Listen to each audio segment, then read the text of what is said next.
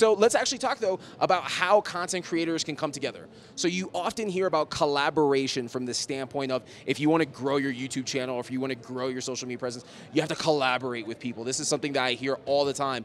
Our form of collaboration, though, has been different because, like, you're the tech. It's very hard to explain. It's not that it's hard to explain. So the way I put it into kind of layman terms is we are a tag team where you're behind the camera, I'm in front of the camera. I'm almost more of like, I hate to say it in this way, almost like a talent where people see me, they don't necessarily see you, but you're an artist because you're capturing all the scenes that people end up seeing over on YouTube and online. Plus all the things that happen behind camera that people don't get to see. Like what?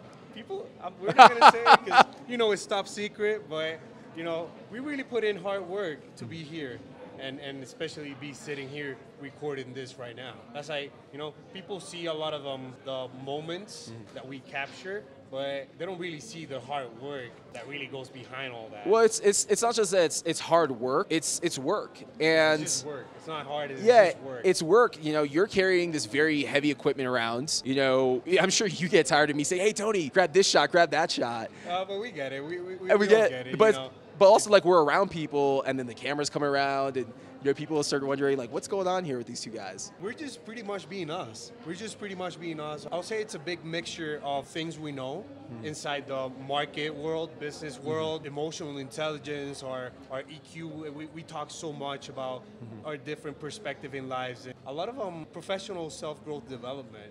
And it's pretty much like we're just being us, hustling. That's it. That's pretty Which much is why it's a Hustle Diaries. Exactly. And I think that's what's cool. Like when people see us on the scene at events like this, they look at us like two homies that they want to hang out with. Yeah, exactly. Because like we're not a production crew that's bringing a camera around trying to like create a movie or a commercial. We're just documenting. We're documenting what's happening. Almost like a journal to look back on. So it's really neat. It's been cool seeing this dynamic from South by, Hispanicize, here at EXMA now. Just seeing how like people generally are watching, they're paying attention, and they want to be a part of the experience. Everything thanks to BorrowLenses. Yes. We can't forget about We can't forget about BorrowLenses. BorrowLenses did put us in game on having amazing equipment. BorrowLenses has provided us with the equipment that we're recording with here in Bogota at EXMA. They provided us with all of our equipment. I want to add this because I know you've been getting a lot of this lately that it kind of looks like an ad, but it's more than an ad. It's pretty much an aid. There's a lot of people out there that they don't really got the equipment. They don't really got the money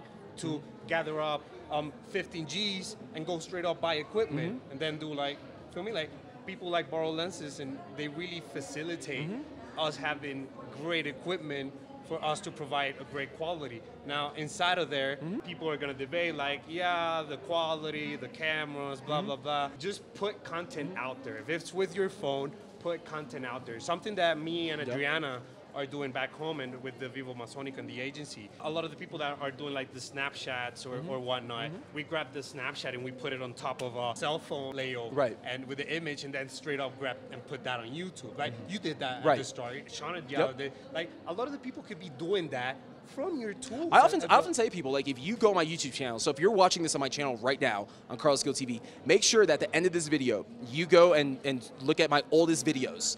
So look at my videos when I started vlogging in 2014. I probably created, I'd say, about 200 videos with a just handheld Canon camera. Just nothing flashy. I bought it at Best Buy for a couple $100, and that's what I started with. And then I started creating video content with Snapchat on my iPhone that then I would layer over and put on YouTube. Now we want to take our production game to the next level, so we've partnered with BorrowLenses. We're renting out equipment, we're renting out microphones, we're renting out lights, and we're able to bring you this production. So my advice to piggyback on what you said for any aspiring content creators out there is get started creating content, find what your voice is, find what your passion is, and then once you go ahead and want to start making the investment in equipment, instead of going off and buying that expensive equipment, go to BorrowLenses.com, and on BorrowLenses.com, you can just go ahead and rent out the equipment, really nice high-definition cameras. And before we wrap it up, Tony, what equipment would you recommend to content creators out there for them to use? Right now, I'll say at least tall perspective again, coming back to all that. Shout out to Sean.